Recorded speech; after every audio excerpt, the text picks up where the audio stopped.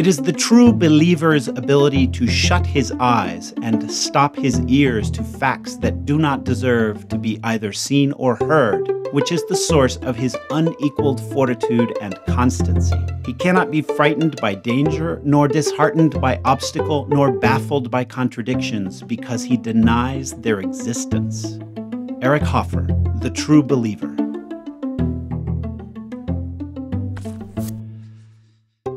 Welcome back. Let's continue analyzing Cervantes' masterpiece. We have arrived at the last chapters of Part 2 of Don Quixote. Any serious student of the early modern novel, or the history of the novel form generally, must account for the final passages of Cervantes' masterpiece. At the end of Part 1, Cervantes used the condensed chivalric adventure of the Knight of the Lake, the story of Eugenio, Anselmo, Leandra, and Vicente, Don Quixote's encounter with the penitents carrying the Virgin Mary, and the discovery of the lead books, all to satirize the Spanish obsessions with racial purity and religious orthodoxy. Race and the Morisco problem are again present at the end of Don Quixote Part 2, but the definitive cure of Don Quixote's insanity is also fundamental. This cure involves a turn away from the chivalric genre toward the pastoral, an encounter with a character from Avellaneda's apocryphal continuation, and, most importantly, deep attention to mundane matters like Sancho's salary and Don Quixote's last will and testament. Oh, and there will be some final meta-literary playfulness here as well. Chapter 71 remains one of Cervantes' most spectacular meditations on the material basis of human relations and what this has to do with art. The initial focus is compensation for work, specifically Sancho's miraculous power to disenchant and resuscitate the dead. While Don Quixote is saddened by his military defeat, he takes solace in his squire's ability. His sadness was caused by his defeat, and his happiness by considering the virtue of Sancho as he had revealed it through the resurrection of Altisidora. By contrast, Sancho remains saddened by his lack of compensation, because he was saddened to see that Altisidora had not kept her word in giving him the shirts. The squire portrays himself as an unpaid doctor. I am the most disgraced doctor that could be found in the world, where a physician, upon killing the patient for whom he is caring, wishes to be paid for his work, which consists of no more than signing a prescription for some medicines, which not he but the apothecary makes, and that's that. Yet I, who must pay for another's health with drops of blood, chin slaps, pinches, pinpricks, and lashes, am not given a farthing. Sancho's complaint leads to a final salary negotiation between squire and hidalgo. Don Quixote agrees that Altisidora acted wrongly. Altisidora has done very wrong by not giving you the promised shirts. Did you know? Along with lawyers, doctors were viewed poorly during the Renaissance. Antonio de Guevara regrets the existence of these two categories of men in his Menosprecio de Corte y Alabanza de Aldea, Valladolid, 1539. He then offers to pay Sancho for the disenchantment of Dulcinea. For my part, I can tell you that if you wanted to be paid for the disenchantment of Dulcinea, then I would have considered it money well spent. Flog yourself, then, and pay yourself a going rate, and by your own hand, for you are carrying my money.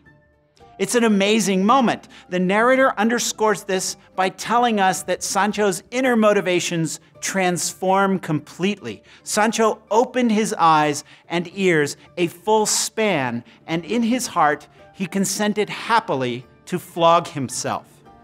Now for the salary negotiation. Sancho begins, "Tell me, your grace, how much you will give me for each lash."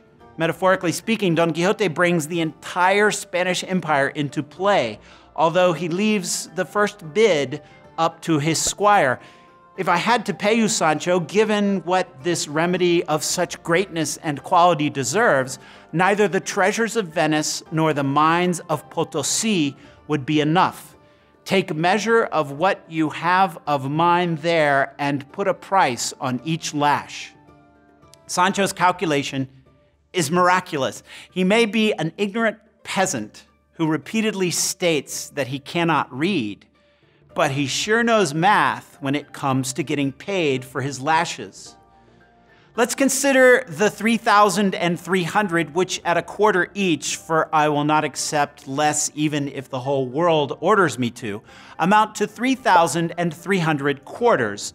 And those 3,000 make 1,500 half reales, which makes 750 reales. And the 300 come to 150 half reales, which make 75 reales, which together with the 750 make for a total of 825 reales. Don Quixote is amazed by this transformation. Oh, blessed Sancho, oh, kind Sancho, and even offers him an incentive.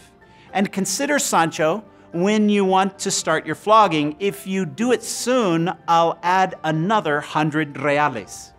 Our Hidalgo believes he is on the brink of turning his own defeat into a most glorious triumph. Quixotic mission. How much does Sancho calculate he will earn by whipping himself for Don Quixote and Dulcinea? A. 825 reales. B. 3,300 reales.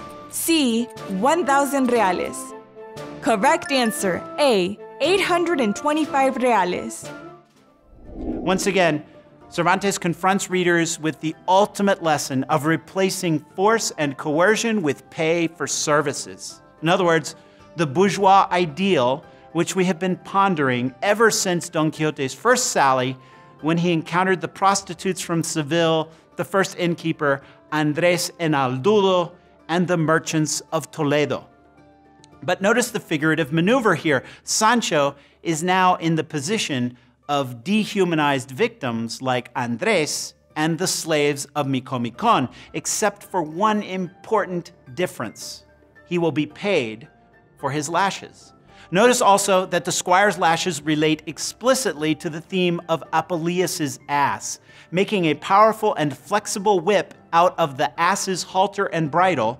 He retired some 20 paces from his master among some beech trees. Finally, notice that the miracle of Sancho's lashes leads to Don Quixote's moral transformation as well. Our Hidalgo expresses great interest in his squire's well-being for a change. Look, friend, don't tear yourself to shreds. And he counts Sancho's lashes in a way that recalls the symbolic rosary of galley slaves freed in chapter 22 of part 1, as well as the scatological rosary used for his own penance in part 1, chapter 26. I will stand to one side counting the lashes you give yourself with my rosary here. That's all for now. Find out what happens with our characters in our next discussion of this fascinating text. If you liked this video and want to continue learning more about the knight-errant Don Quixote de la Mancha, you can subscribe to our YouTube channel here. Also, you can enroll in our free online course on Don Quixote by clicking here.